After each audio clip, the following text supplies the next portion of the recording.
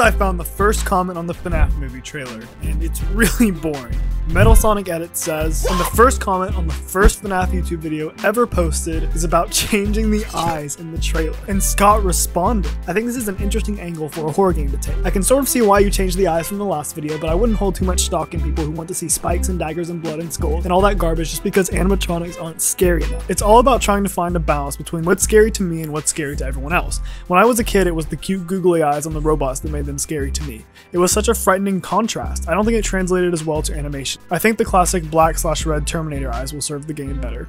And the first Markiplier FNAF Let's Play comment was super disappointing. Ryetoast. Second view. So close. But at least